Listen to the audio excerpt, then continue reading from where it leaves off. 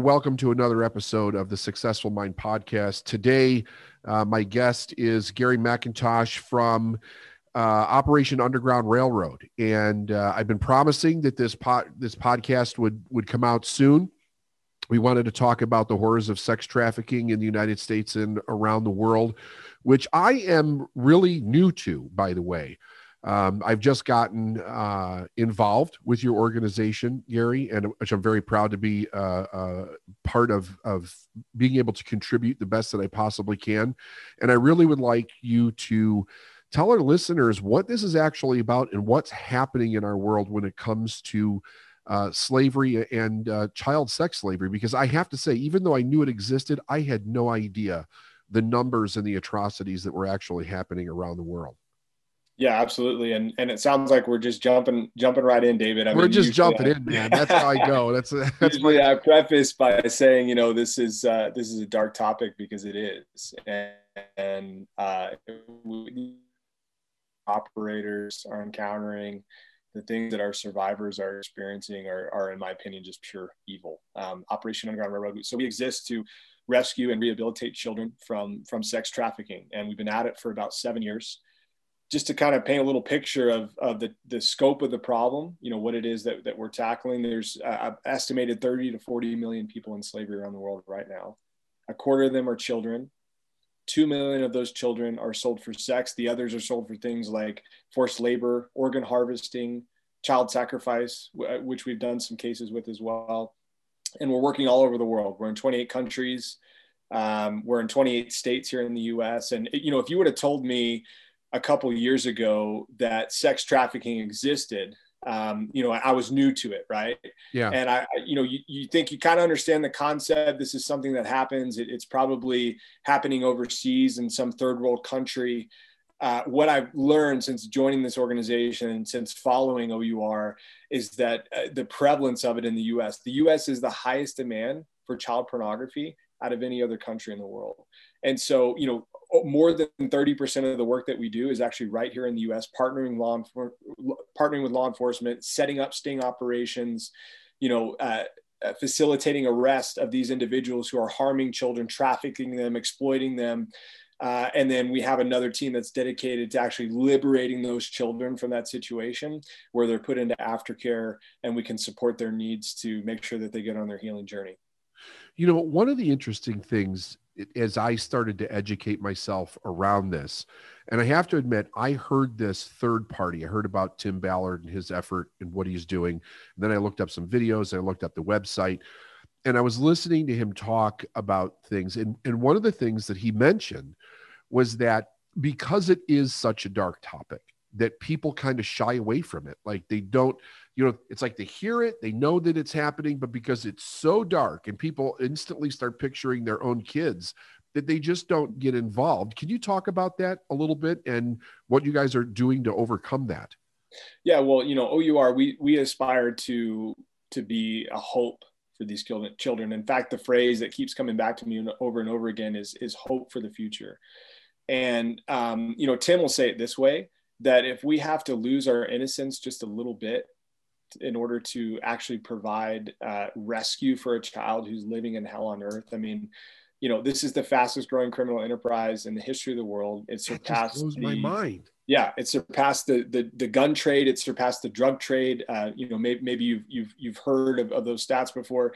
And we get asked this question all the time: why is it so prevalent, and why does it grow so quickly? And the reason is that you can sell a bag of cocaine once. You can sell a child 5 to 10 times a day for years, however long they're in captivity. And so when we start framing our mind around that reality, you start to think that, yes, this is hard to listen to, but that is a fraction of the trauma and the darkness that these children are experiencing. So if we can lose our innocence a little bit, just to really actually take a look at the issue. I mean, and you're right, David, we have sorry to tell you this now after we already started our podcast here, but we have subjective, stats that say that whenever we come on and talk on shows like this, radio shows, that listenership actually decreases. And listen, I understand. I have grace for that. But at the same time, the urgency that we feel as an organization because the things we're encountering day in and day out, and what these survivors are actually experiencing, the urgency of that far outweighs the uncomfortability of talking about the issue. Oh, I totally agree. Yeah. And when Tim said that, when he explained why people kind of move away from the topic, I got it. Like, it made sense. I've got 4 kids. I can't imagine visualizing that, especially when you get into some of the more graphic statistics of how many times a day or over a 4 or 5 year period these boys and girls are actually raped. But you mentioned something that's very interesting. So if we look at this specifically from a business venture for the people that are selling these children, one of the reasons that it makes it so appealing to them is because they can sell it. It's a reusable product, so to speak, in their mind, and they can sell it over and over and over again. Like you said, a bag of cocaine, they sell it once, then they have to replenish that supply. And with these kids, it's a constant income source for them. And that's the reason why it's growing so rapidly and so fast.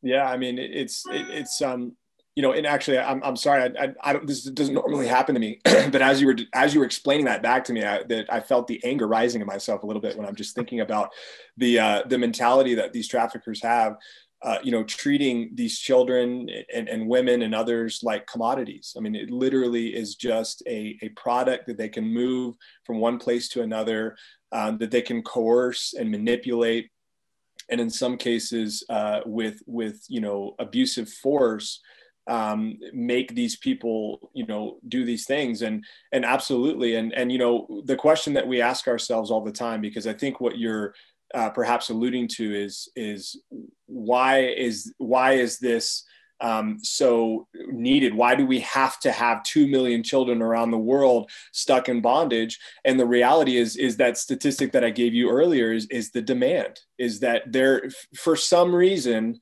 in this earth, we've allowed ourselves to have a demand for 2 million children that are in sex slavery to feed the addiction of people who want to harm kids in that way. And it's growing faster and faster. Do we have any idea why that is growing? Because it definitely occurred to me when I first heard it. Well, it's not just the people that are taking advantage of the business. The business couldn't exist if this demand didn't exist. Mm-hmm. And the United States is the #1 generator and consumer of child pornography, if I understand that correctly. Yeah. So 85% of trafficking cases actually start online. So I think the sort of the low-hanging fruit to your answer, it's a very complex industry, obviously, which is one of the reasons why, at times organizations like ours and law enforcement agencies feel 2 steps behind. But we're in a digital age. And, the access to these things has become easier and easier. Somebody can sit in a very small, dark basement and distribute child pornography all over the world if they so desire. And so the ability to exploit people online and digitally is growing. And also, different apps, encrypted messaging and things like that. By the way, I haven't mentioned this yet, but we have technologies that combat all of these things, which is why we're so educated on it.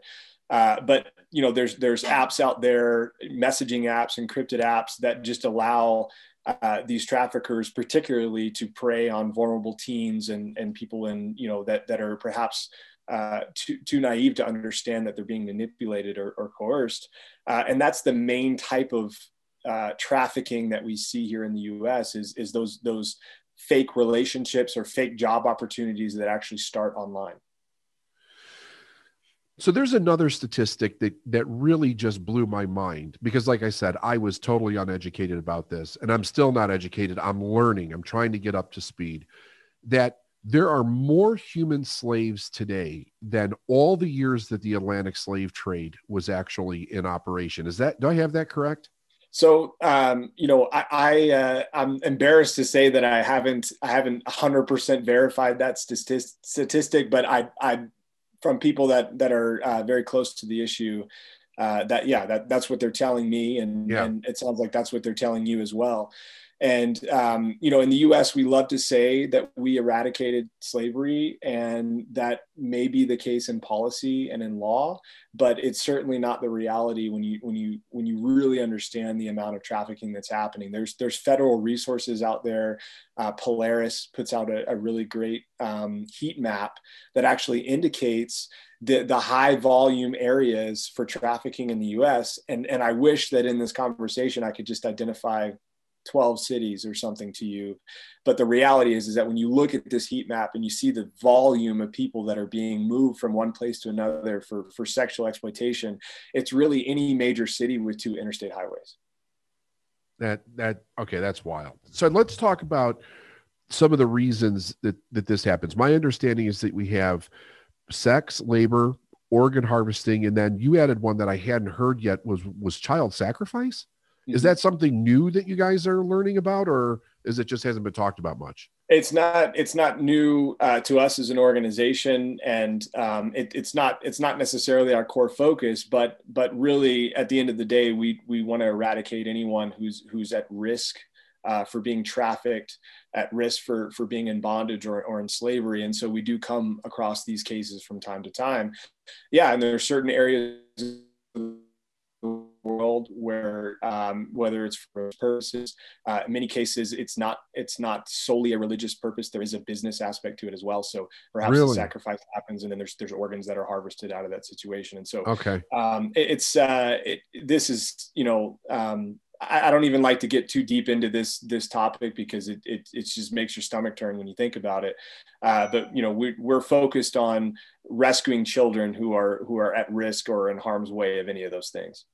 Given that this is such a dark topic, I mean, I think it takes a unique person for this to tug on their heartstrings enough to get involved. How did you get involved with OUR?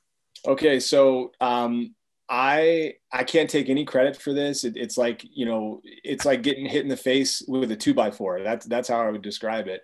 I was browsing through Amazon Prime one night looking for a new documentary to watch. OUR has a documentary. It's now on YouTube as well. You can watch it for free. It's called Operation Toussaint. I didn't have any friends, David, that tipped me off. I didn't know anyone in the organization. I saw, some description about undercover operators, and that caught my attention. And so I watched this documentary. Now looking back, 2-3 years later, whatever it's been now, I can say that it just totally changed the trajectory of my life. I mean, I tell people that my hands were on fire. I couldn't sleep.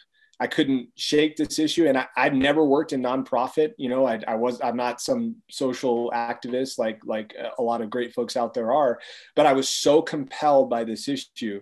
I was like, I have to do something. I mean, my wife and I started hot chocolate and lemonade stands in our neighborhood just so we could talk to people about this issue and make them aware that this is actually happening in our community. And so I followed OUR and got connected with some folks, and here we are. That's very much the kind of reaction that I had. I literally started crying when I started hearing the first time I started hearing about it, and I thought I need to do something. And I brought my team together in my company, and I said, listen, we're going to commit to a certain amount of money every month to this organization. And my goal is to continue to increase it until the problem is eradicated. Because one of the things that I heard Tim say was that this is actually a solvable problem. Like, we could actually stop this. And I thought that was extremely encouraging, because there's so many different charities that exist out there where you're going to help the people that get the benefit of those charities, but the problem's probably not going to be eradicated. And this is one that actually could be stopped. I'm curious though about this. Is there something, well, first of all, let's talk about this. It's actually quite expensive to rescue these kids, is it not? Could you talk about that a little bit? Because I was surprised at the numbers myself. Sure. Yeah. So, and everything's a little bit different, right? I mean, it depends on what area the world you're working in, if you're working domestic versus international. And I kind of want to get back to your earlier point about solving the problem, actually combating this issue. So Tim spent about 12 years in the Department of Homeland Security. He was a special operative there. He moved very quickly over into this, in those days, this new unit focused on internet crimes against children, where he was going to be an undercover operator and infiltrate sex trafficking rings, act like the bad guy, dye your hair and wear the disguise. I mean, all of that, right? Like we see in the movies. That was literally his role. And he did have a successful career there. The issue is that he kept running into situations, particularly internationally, where he'd have jurisdictional restrictions. So it became this unacceptable reality that he knew where these kids were internationally. I mean, he knew they were being sold for sex, but because there was no U.S. connection or nexus to the case, he wasn't able to garner resources to go after these kids. Okay. And so he envisioned this public-private model, where you have an organization, a non-governmental organization, an NGO like Operation Underground Railroad, that could actually work fluidly across country lines, across state lines, and supplement law enforcement in those areas. And so when Tim talks about this being a solvable issue, there's many different entities and organizations that combat this issue, and we're one of them. But we do have a unique expertise. I mean, Tim spent all those years literally developing SOPs and best practices for how to rescue these children, how to liberate them, and then facilitate arrest of the individuals that are harming them. So the investigation process, how you gather evidence, how you bring these things to court, those are all things that Tim literally had to learn and implement. And that's expertise that we take, and we now work with hundreds of operators and current and ex law enforcement when we're running these operations. And so we're able to supplement all of these different organizations around the world, show them how to conduct these sting operations, provide them with technology and resources to do that. And the goal is empowerment. It's actually one of the pillars of OUR. And if we can get into enough places and teach them how to combat this issue, then yes, we can start tipping the scales on this issue. But obviously that takes resources, that takes the right relationships, that takes years sometimes to develop, Sure. Working in an area and providing that aftercare. And then it also takes all the other pieces too, right? I mean, our operators will tell you that liberation is sometimes the easy part. It's actually the aftercare. So, getting these people back to neutral. Tim met with a neuroscientist some years ago, wanting to understand what was happening to the brain when children were experiencing this trauma. And he put up two charts. He put a chart of somebody who'd been in a car accident and a chart of somebody who'd been trafficked, and the results were the same. I mean, at the chemical level, you're experiencing incredible trauma. And so it can take years to rehab and refacilitate that. And then you start thinking about, the demand side of that, but also the fact that when people are abused in that way, there's a high prevalence of people that become abusers themselves. And so, it's going to take an effort, Sure. a significant effort and significant resources to make a difference. But, seemingly OUR and other organizations that we partner with, we have an avenue towards success where we can actually start tipping the scales on this, and we can see these rates going down instead of going up. And you guys also work in the rehabilitation, correct? Aftercare, yeah. Aftercare is a huge part of what we do. More than 50% of our resources go towards aftercare. We have an amazing aftercare team. They literally travel all the time, visiting all of our survivors all over the world, all the aftercare homes that we partner with. We're providing things like food, clothing, shelter, counseling resources, rehabilitation services, anything that these kids and women are going to need to get on their healing journey and not just survive, but thrive and live the life that they're entitled to. Does that ultimately, or is the idea ultimately to place these children with then a healthy family at some point? Because I would imagine It's got to be difficult to track the original parent down. Yeah. So unfortunately, there's a prevalence of family members being involved in these cases as well, which is horrific to understand. We worked cases where mothers and fathers have trafficked their own children. And in that situation, obviously, it wouldn't be healthy for a child to go back in that environment. So we try to reunify with a family member when that's possible. If it's not possible, that's when we partner with aftercare homes. And then absolutely, and in fact, spoiler alert, I mean, still go watch this documentary for sure. But two of the first, group of children that we rescued, Tim Ballard ended up adopting. And that process took 3 years for him to adopt those children. And through that process, we learned a lot about some of the shortfalls that families go to, because there are plenty of families with the heart to adopt survivors, but there's so much paperwork and red tape and things that getting visas and things you have to go through. And so because of that process, Tim and his wife, Catherine, actually established another segment of our aftercare called Children Need Families. You may not know that, David. No. And we actually help families of survivors to get those survivors placed in those homes so that they do have a forever home. And absolutely, that's the goal. That's amazing. Is it, let me see if I understand this part correctly, because this is something else that kind of floored me. But then when I started thinking about it, I could kind of see how this would occur. I don't know if it was in the documentary or in some speech that I saw Tim giving, where he was talking about how some of these families in other countries are actually tricked into selling their children to these traffickers that will then put them in sex slavery, but the parents don't know that that's actually what's going to happen to them. Could you talk about that a little bit? So there's one particular case that comes to mind when you say that. And there was a beauty queen. This is horrible. There was a beauty queen that was nationally known. She's a nationally known person in the country that we were operating in. And she was literally recruiting children, going to home and telling their parents that we're going to take these kids and we're going to, make them models and actresses and actors and things like that. And they set up this whole studio where they could come and have glamour shots taken. And what was actually happening is that they were taking these kids to an island and trafficking them for years. And we were able to capture this person. She's faced charges for her assault on these children, and we were able to liberate over 100 kids on that campaign that were all in that similar situation. So absolutely, it happens. And in fact, just yesterday, I'll be brief here, David, but just yesterday, I had an amazing opportunity to meet with 10 survivors they're young adults now. Many of them have their own children who they haven't seen in years. They were tricked into job offers. And that happens a lot too, where, hey, we have this amazing job opportunity in this other country. And because of macroeconomic situations or what have you, people are willing to travel for work so that they can feed their family.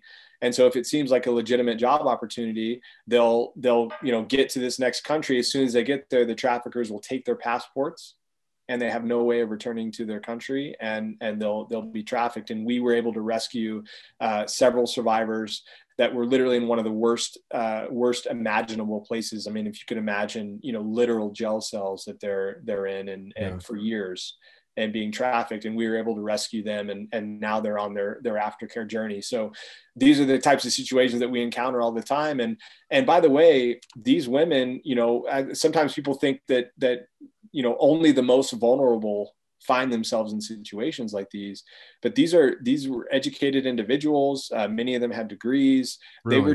They were just desperate for work and responded to the wrong job ad, and they found themselves in that situation. And now they've been separated from their kids for years, and not to mention years before that, traffic. So it's just horrific what's happening. But that's why organizations like OUR exist, so that we can provide them hope. And we have many governmental relationships now where we can work on visas and work on getting people returned home back to their home countries so they can see their families. And these are all elements that we're a part of.